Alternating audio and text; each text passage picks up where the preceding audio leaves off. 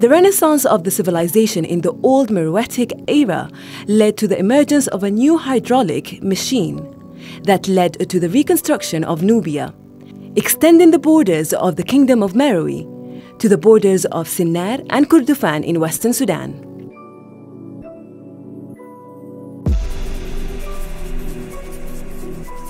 We will tell the story of the mechanics of the universe known to the first great man in the land of Nubia, which became an inspiration for the industry and the mechanics. A sagia, or the water wheel, consists of wooden and veneer parts and thick ropes made of al-halfa plant.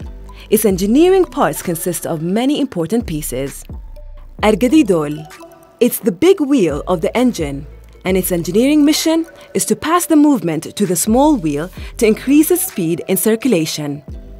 The large ring consists of a number of gears, one of which is called in Nubian Sorgadi.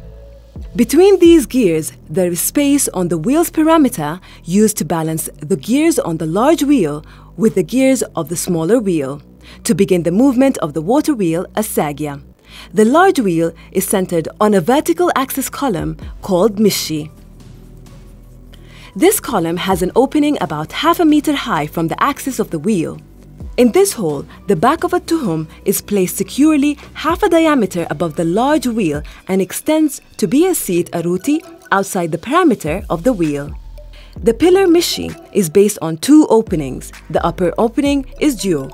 The duo is a long wooden trunk between the sides of the water wheel and is often curved. The lower hole is the sab, a panel fixed and mounted on the ground. Argadin Tod, which is the smaller wheel, to which the movement is transferred from the larger one, and is not different from it except in size.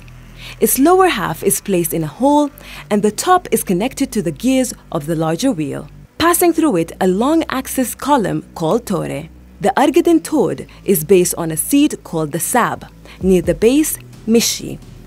The tori column extends horizontally in the direction of the water collector, similar to a small well, al-Kode, known in Arabic as Kodek, to enter into another large wheel without gears called atti. The tori is based after coming out of a teak on another sab installed on a sikak, which is a long, strong piece of wood that extends over the well and is carried by the legs of a sagia, the water wheel, on the sides of the piazza or well, in the case of a sagia being placed on the banks of the Nile.